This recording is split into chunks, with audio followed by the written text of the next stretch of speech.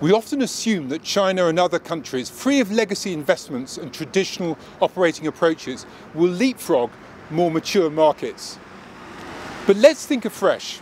The industrial Internet of Things is the next big wave of digital technology, and our economic modelling suggests that conventional wisdom does not necessarily apply here. When we asked 1,400 business leaders, 2/3 thought the industrial Internet of Things would help emerging market economies close the competitive gap with more mature markets. That's because they see automation levelling the playing field. But Accenture estimates that in the US, the industrial Internet of Things will add up to 7 trillion to its output by 2030, lifting its GDP in 2030 by 2.3%. And there are similar figures for the Nordics and for Northwestern European countries.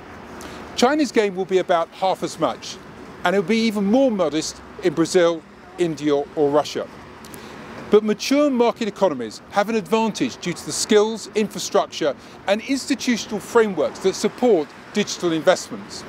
They also currently have a lead in the knowledge economy, and in advanced precision manufacturing, they're at the heart of the industrial internet. But we also think that some more mature markets, such as Spain and Italy, are likely to struggle due to the poor enabling conditions. And all this shows that we cannot take for granted the impact of digital to transform our economies for the better. It will take a combination of government and business collaboration to put in place the right conditions. And if they succeed, the industrial Internet of Things could significantly alter the competitive balance of manufacturing economies.